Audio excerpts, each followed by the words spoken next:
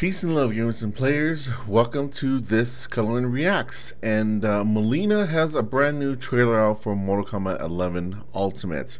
I've not seen it yet, which is different for me because I normally get too excited about Mortal Kombat 11 and just immediately click on the trailer and watch it, and then I don't record my reaction. So I'm being a good boy this time, and I'm going to be sharing my reaction with all of you. So without further ado, let's check out what's new with Mileena.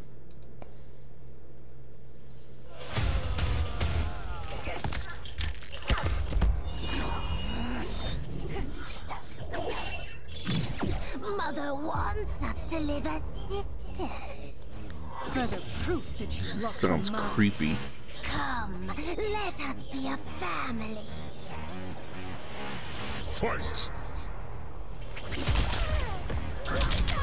Flippy kicks. Okay, that returns from Mortal Kombat X. Whoa, okay. Teleports are a lot crazier. Ew, what the fuck? What the fuck was that?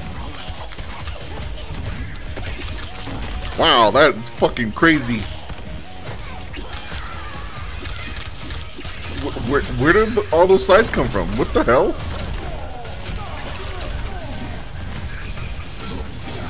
Still has a lot of her MKX moves. That's cool. Now she could just be invincible now. That's new.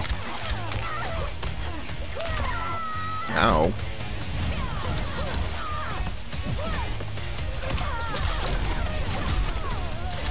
Double roll short. Ugh.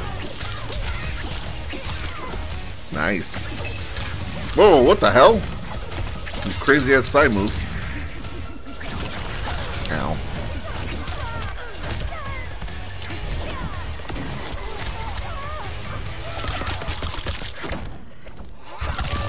Ow. Oh. Damn, man. Oh god, here comes the fatal.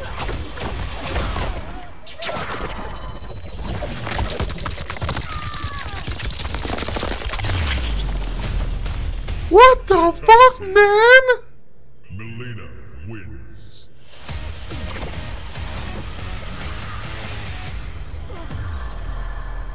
Oh my god, this bitch is crazy. Oh wow. Fucking lethal ass Ninja Turtle fatality.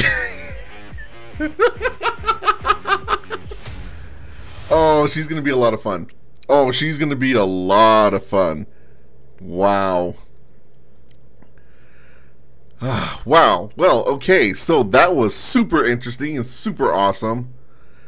I'm noticing that they seem to have kept a lot of moves from Mortal Kombat X, which I notice is probably a conscious effort, because a lot of people complain about how slower MK11 is compared to MKX. So now that they're bringing back Mileena, they're probably like, we should keep her relatively the same because people liked her a lot in that game. And it seems like they did that, but they just made her crazier, and I'm here for it. I think that's super cool.